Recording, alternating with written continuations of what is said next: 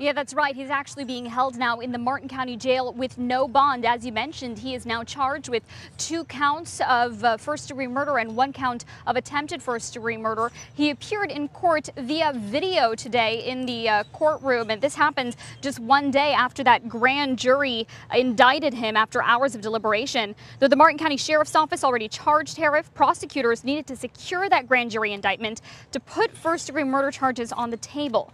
Harrouff is charged with killing Michelle Mishcon and John Stevens during a gruesome attack at their home in Jupiter back in August. Sheriff William Snyder says today he was not at all surprised with the grand jury's indictment.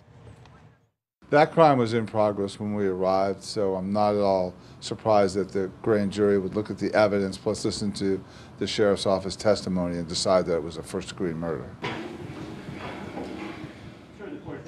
You're looking at video right now of Harrouff appearing in front of a judge via video this afternoon. It is still unclear if the state attorney's office will pursue the death penalty in this case. Reporting live in Martin County, Sanika Dange, WPBF 25 News.